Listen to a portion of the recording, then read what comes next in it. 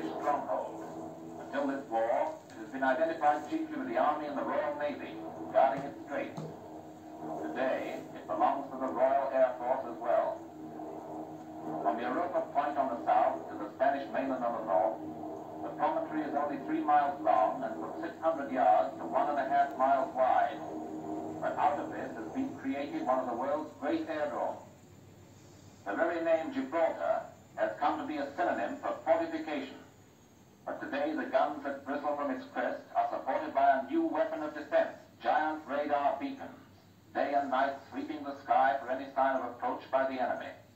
Bisecting the airfield's runway is the road which carries all traffic to and from Spanish territory, only a few hundred yards away. The problem of physical security is dealt with by traffic policemen, acting in coordination with the field's flying control. But the problem of military security, even with the aid of a nightly curfew, is another and more complicated matter. The field north front was once a sandy plain used as a race course. The runway is 2,000 yards long and 150 yards wide.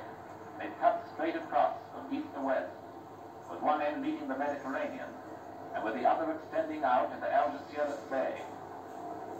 Lined up at north front is Gibraltar's defense flight of Spitfires and Hurricanes, used for short-range reconnaissance and which stand by ready for fighter action against attack from the air.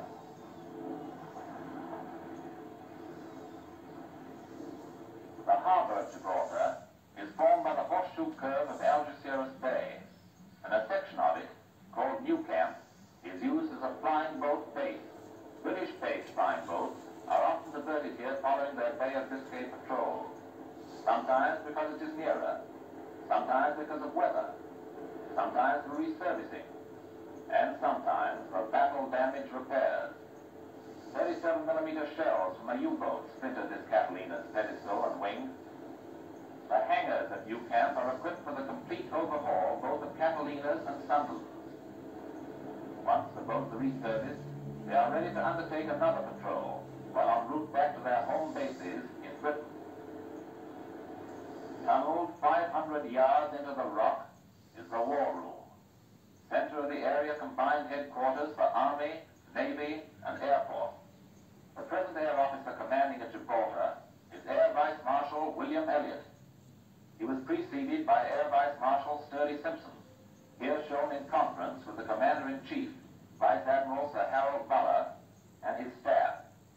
From Gibraltar, Coastal carries out anti-U-boat patrols and escorts convoys approaching and leaving the Mediterranean.